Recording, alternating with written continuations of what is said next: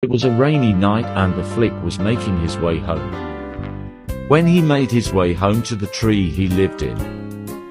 After his exile, he had joined the circus and was working well with them. When he returned home, there was a tap near the hole he lived in. When Flik went to see, he couldn't believe who was there. "Princess Atta?" he asked. She was drenched in water from all the rain and looked real tired. "Flik, please help me," she said weakly.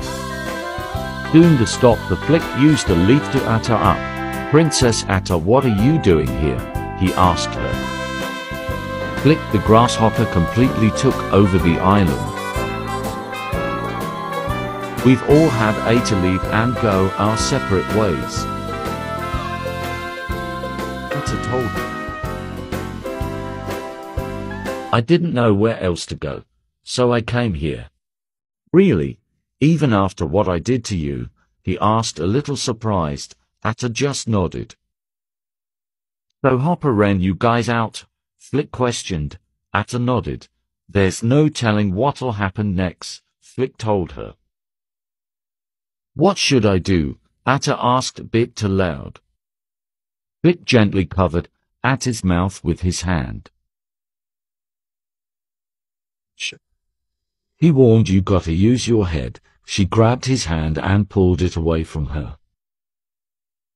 "You're welcome to stay here and live with me," Flik told her. "Thanks, Flik," she said. Atta walked over to the hole and looked out at the full moon.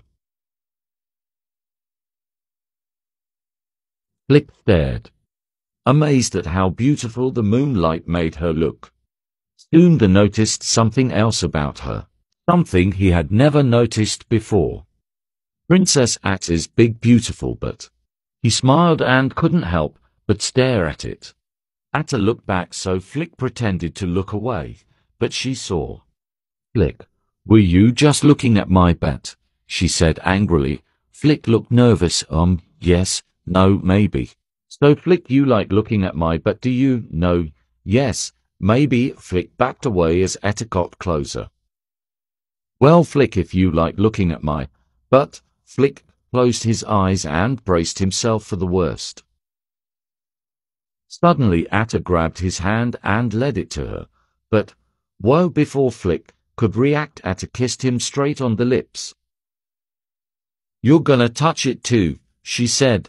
Soon Atta placed his other hand on her chest. Flik began rubbing her butt before kissing her again. "Well, Atta, I guess this means we're official, right?"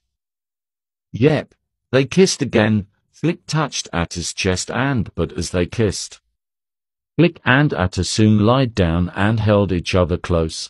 Flik touched Atta's chest. They then kissed and fell asleep together. "Good night, Atta." "Night, Flik."